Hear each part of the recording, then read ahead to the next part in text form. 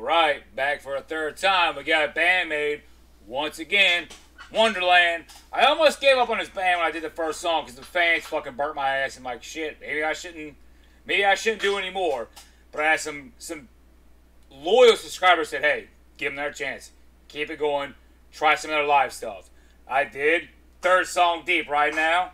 Second one I did, fucking amazing. Domination, absolutely loved it.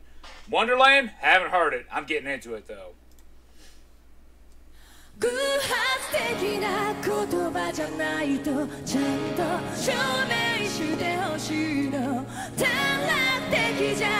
Hey.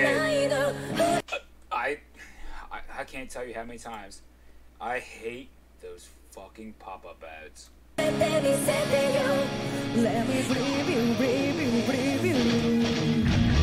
what did she just say? Did she just say, let me rape you? I probably get roasted in comments for this too, but what did she just say? Let me rape you, rape you, rape you? Let me try that again.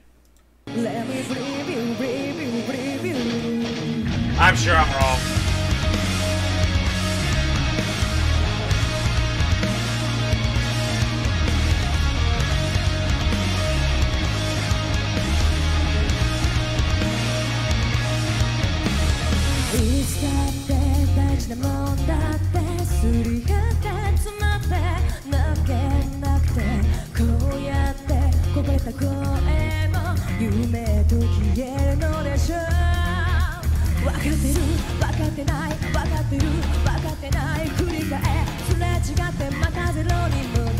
I absolutely love the bassist in this band. I swear. I'll put my flame suit on again because I know how you BAND-MAID fans are. But I think the bassist might be my favorite member of the band.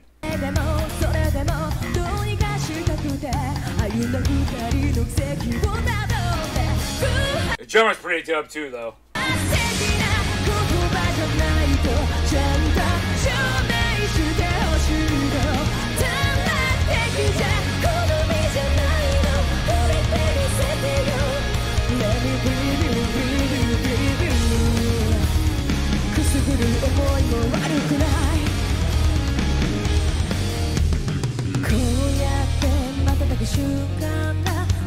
I like the chilled out vibes in this song. It's cool, it's chill.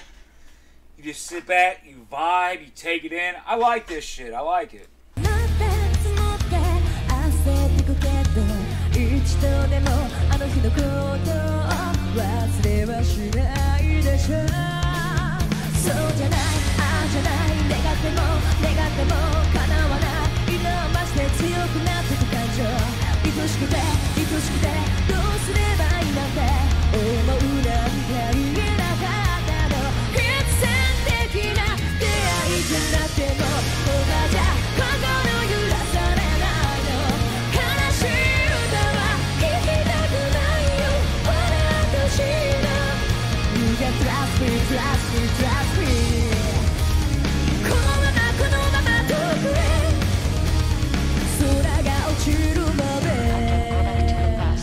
I think her vocals improved vastly since the first song I've heard from her.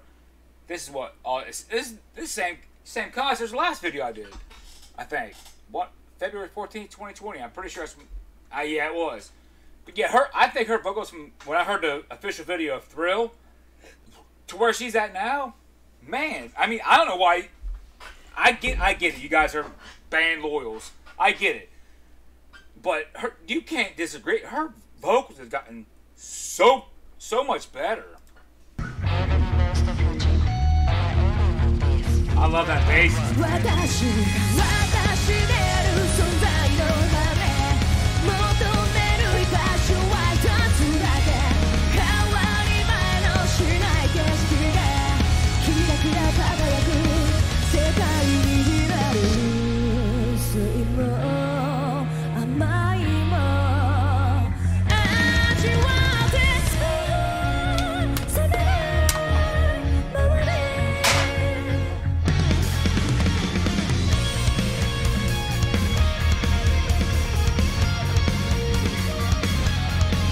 Okay.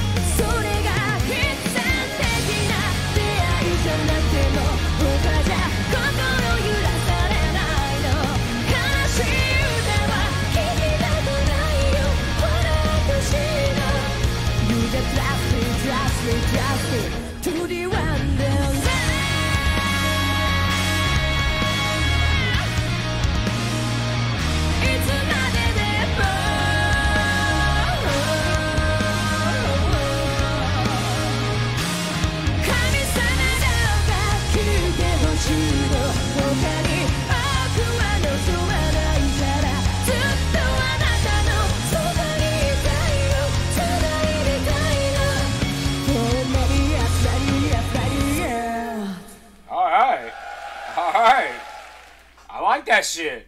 I like it.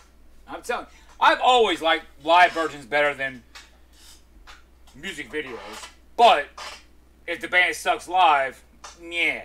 That's a good live band. That's all I can say about that. I appreciate what they do. BAND-MAID. 2 out of 3 ain't bad, right?